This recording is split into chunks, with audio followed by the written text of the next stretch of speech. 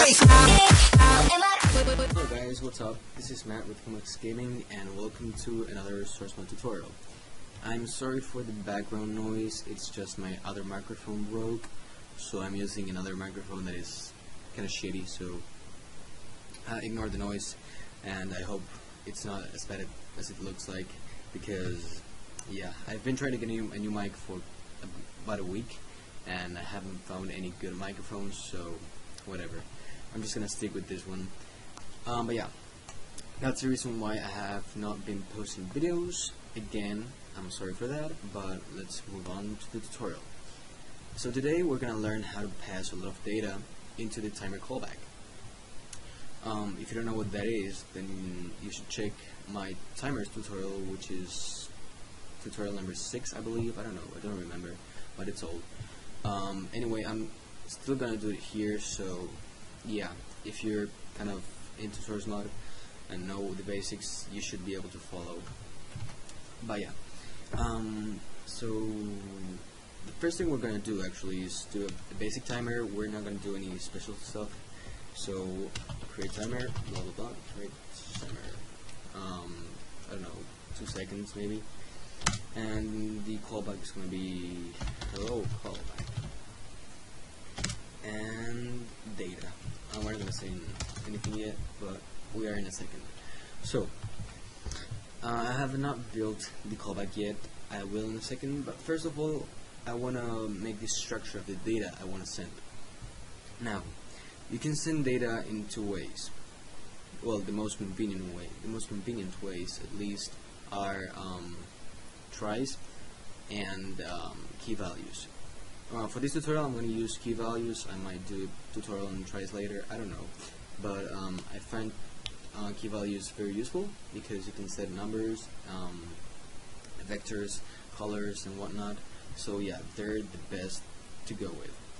So the first thing we're going to do is actually create the key values. So we're going to create a new handle, key values equals create key values, nothing new so far. We have to put a name. I'm going to call it data. So I want to pass into this callback for the timer the Steam ID of the player.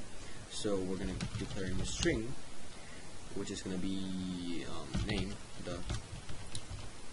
and I want to also send the string the Steam ID. And I want to send the client, but that's already defined up here, so we don't have to define it to send it. Okay, great. So now what we're going to do is key v set num handle to the key values, key v because we defined it like a line ago. The key we want to set is going to be called client, and the value is going to be client. So you can call this whatever you want.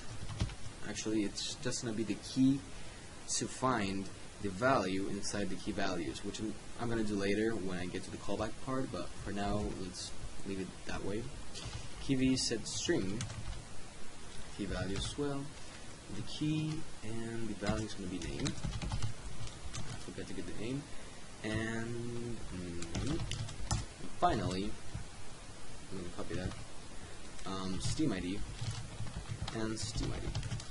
I always type the same, the key name. I always type the same key name as the variable name because I don't know. I think it's more convenient to do so. But you can do whatever you want. Okay, client name 32. Yes, you should use size off, but I don't want to. Get client auth string and client and Steam ID. Ooh, Steam ID. 32. It's faster. Don't judge me, please. Thanks. And now that we have all the data saved into the key values, what we want to do, I'm going to clear the code a bit so it's easier to read. There we go.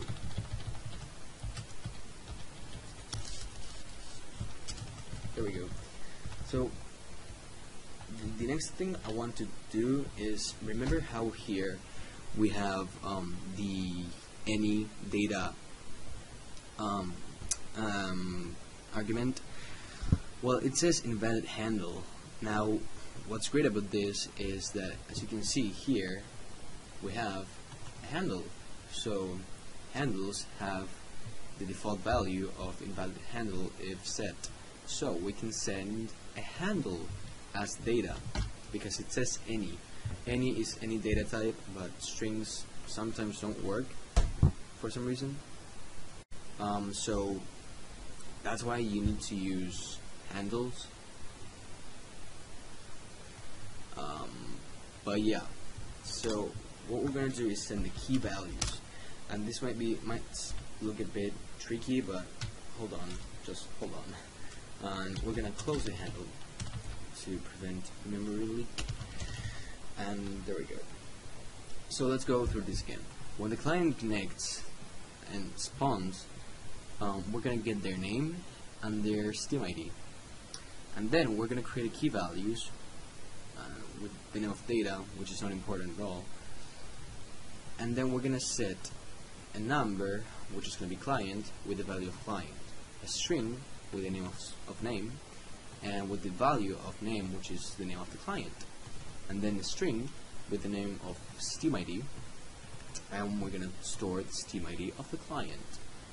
And after that, we create a timer with a delay of 2 seconds, and we send the key values as that data. So then we close the handle to the key values to erase everything in the memory, so we don't have any stupid memory going around and taking place. So the next thing I want to do is create a callback to this timer. So I named it hello callback, and handle timer any data. And as you can see here, we have the argument any data. Maybe you're wondering, why can't I just send the client and get the Steam ID and the name here? Well, you can, but technically this is just for learning purposes, so I don't know what you're gonna be doing with this. So I don't know, this is the first thing I came up with, so don't judge again. But yeah, so what we want to do here is actually retrieve all the information we sent is the following. For convenience, we're going to create a new handle, which is going to be called key values, and that's going to equal handle data without the parentheses. So new handle key values equals handle data.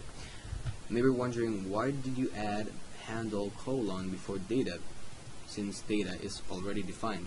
Well, data is a data type of any, so handles are not compatible with any in a way. But since we want to use key values only support handles. That's why we actually need to cast. And what is casting, maybe you're wondering? Casting is forcing a variable to be a different variable on the same structure. Like forcing a variable be a different variable type, a different data type. Imagine we have, I don't know, an integer, and we want to turn it into a string, which is not good. Then you would do something like new derp equals string derpo. Let's imagine derpo is another integer. This is the way you turn it into a string, but it's not right. You should never do this or that, because it won't work probably. I don't know, I haven't tried, but it works with handles and any. So yes, do it in this case. Key v get num. Key values client and client. Well, I'm gonna pause the video.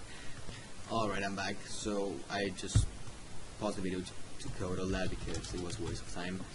But basically what I've done, I changed this line because it was wrong.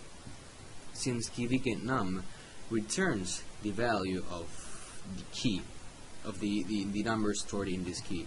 So -1 is going to be the default value if this key does not exist. So client would equal -1 if this fails. but then I got the string, the name, with the default value of null, and same thing for the Steam ID with the default value of null.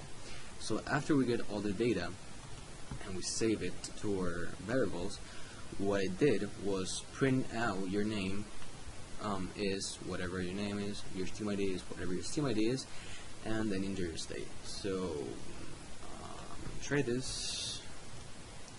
So here we are, guys, and we are in, and let's wait a second.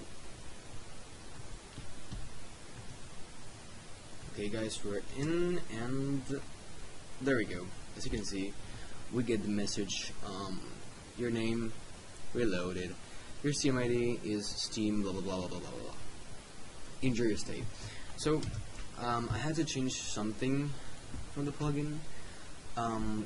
You do not want to close the handle here, because if you do close the handle before actually retrieving all the stuff here, then the key values will not exist, because this callback gets executed 1 second after you call this. I mean 2 seconds. 2 seconds after you call this. So 2 seconds after this, the key values will not exist if I close the handle. However, if I let the handle live, if I let the key values handle live, then I will be able to actually get all this stuff back.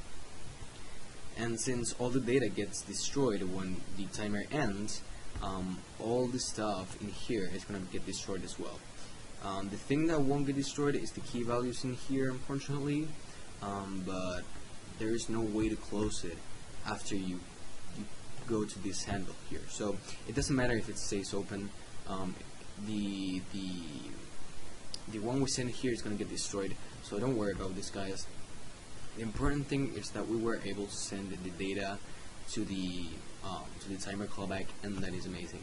So thanks for watching. Again, sorry for the microphone. I hope you enjoyed the video. I hope it helped. If it did, don't forget to rate the video up, and I'll see you in the next video. Oh, don't forget to subscribe, please. See ya.